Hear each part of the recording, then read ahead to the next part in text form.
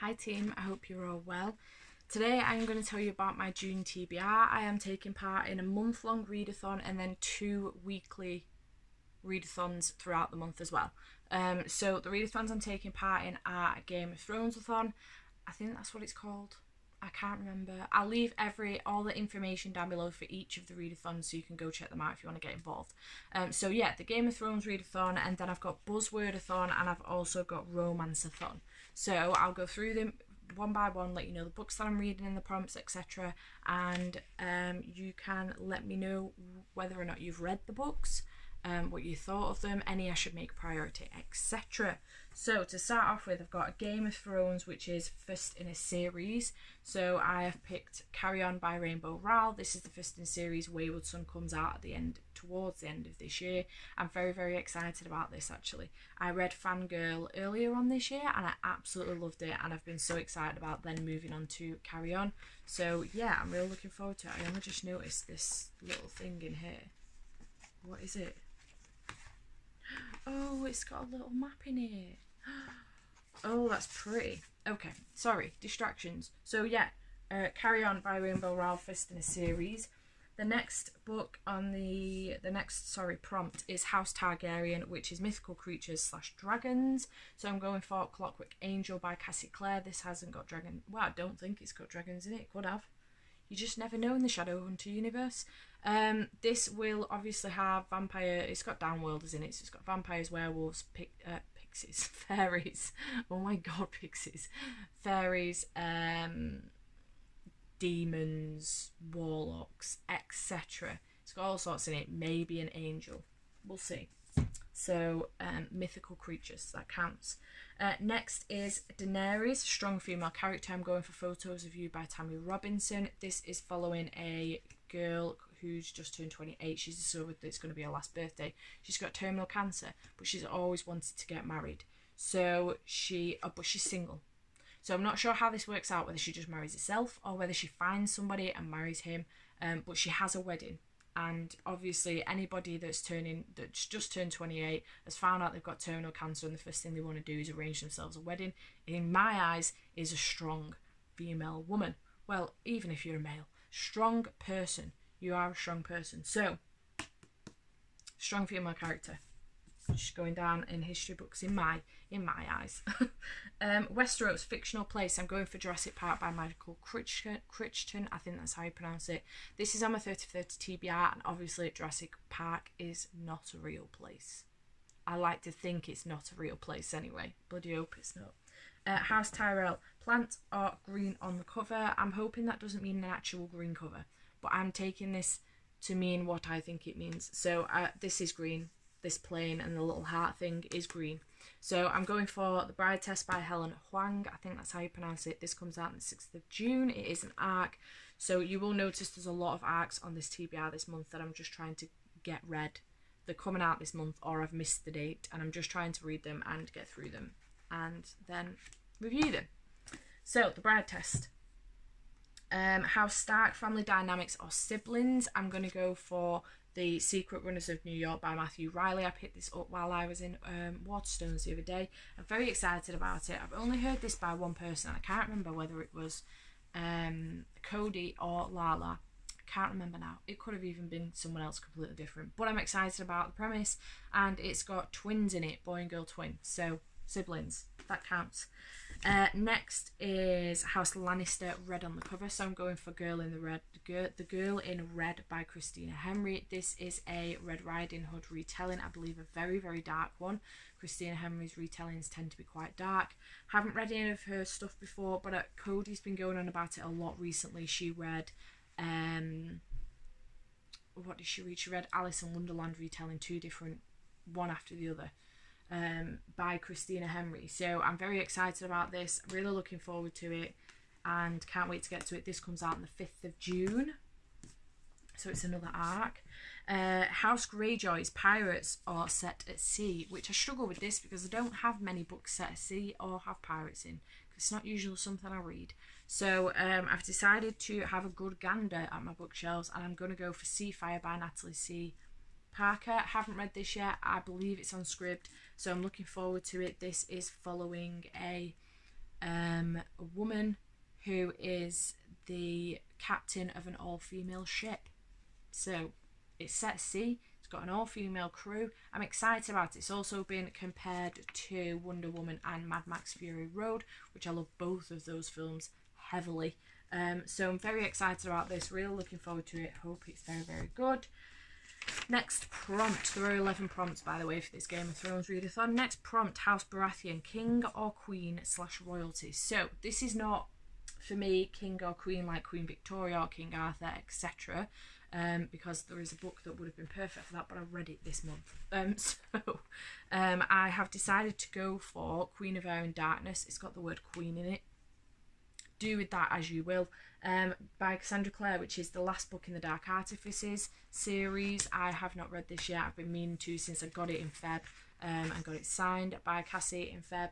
And I'm very excited to finally get to this. I do have it on Audible. It's been on my TBR a couple of times already this year, since I got it, but I've just not gotten round to it, and I'm not sure why. I'm not heavy on my fantasy at the moment. Maybe that's it. So I'm heavy on romance and contemporary. Sorry, I know I'm not looking at the camera at all, which is completely rude. But there's some gorgeous sketches in here, and I'm just trying to find one for you, which I'm failing at miserably.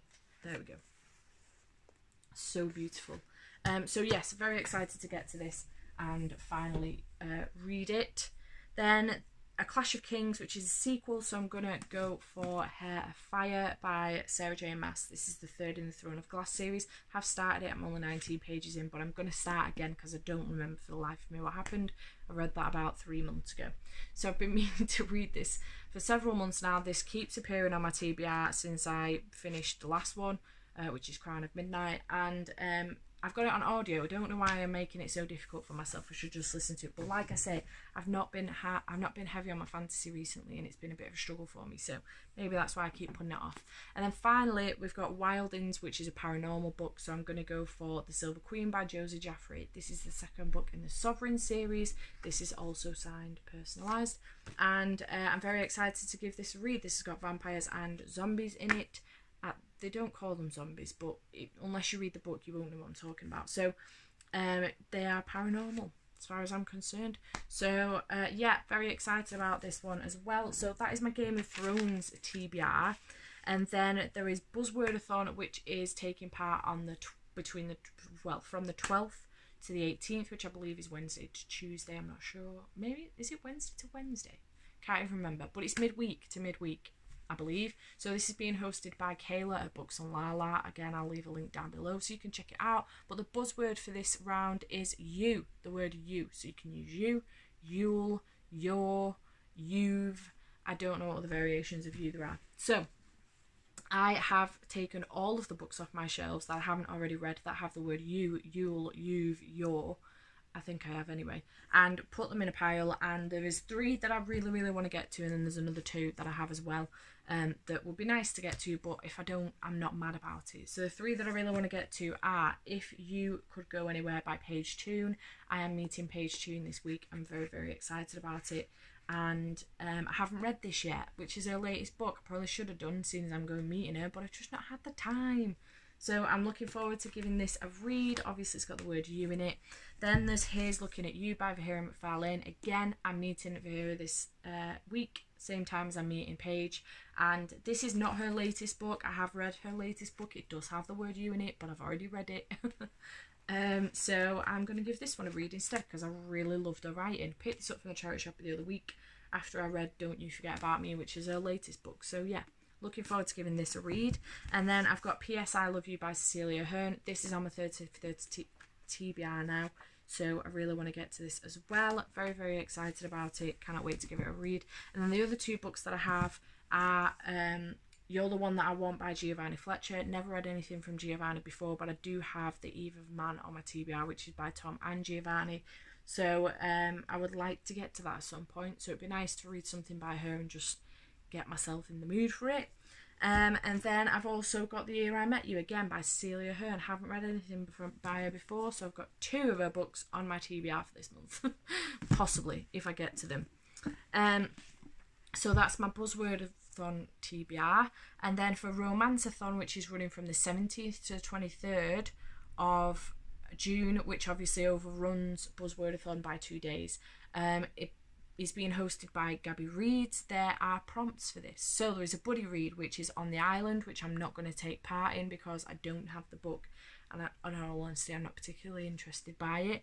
And then there is Forbidden Romance. So I'm going to read Red, White and Royal Blue. I'll show a picture here because I don't have the book.